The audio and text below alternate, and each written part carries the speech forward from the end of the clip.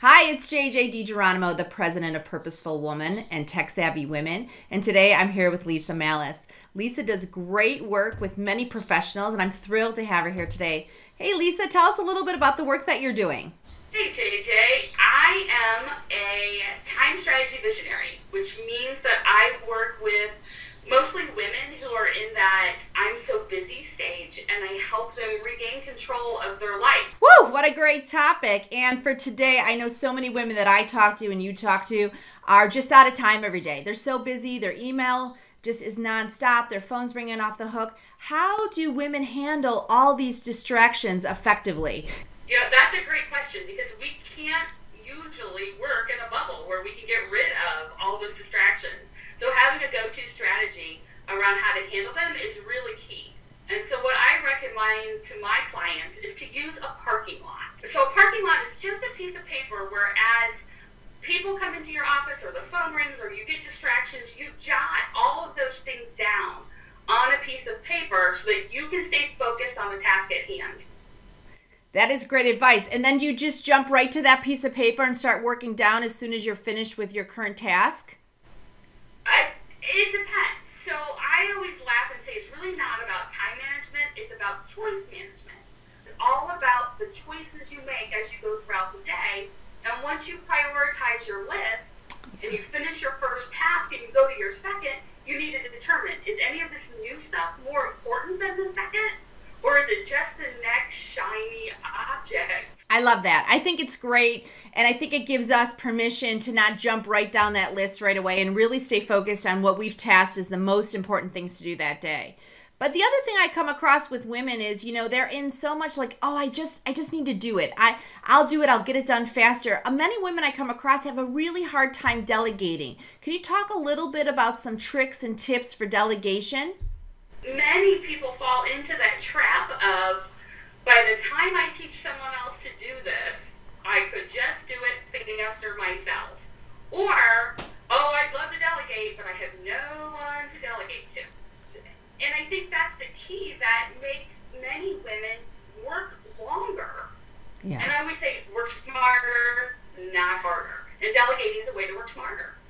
Some women that will be listening have teams, and you know, they may or may not use them effectively. Others may be individual contributors. Can you give some tips for both sides? For people who have teams, one of the tips I think that's really helpful when you're delegating is figure out what really jazzes them and what things they love. So when you start to go through your task list, you can match up what they love to do with tasks that you have. Yes. So what about the women that do not have a team to delegate to? Are there other people that they can call on? Absolutely. I love using virtual assistants. I have one, and she's a lifesaver. So I believe in, even if it's not work-related, personal-related. Wherever you can make your life a little bit easier, makes for a better life.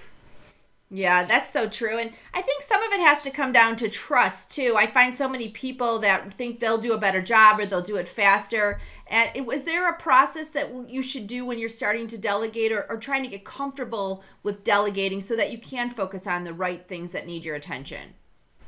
One of the things I always tell my clients is that when you think I could just do it better or quicker myself, that might be true for the first time you do that task. But if it's a task that is reoccurring, you hit the tipping point pretty quickly on when it's easier. So it's important to start small. You want to give them the support they need to be successful. The more successful they are, the more successful you are, and the task is done how you want it to be done. So it's important to build in some checkpoints along the way.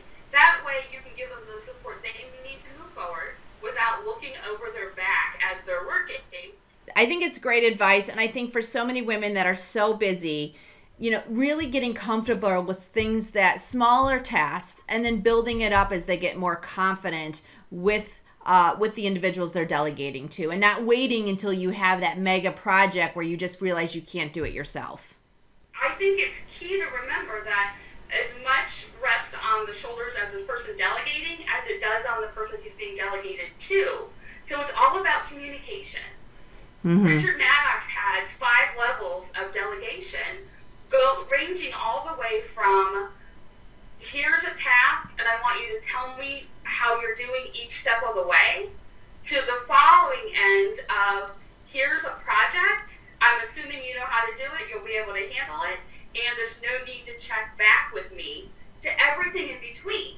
So if you are on the different page, then it's just no wonder delegating can be so tough.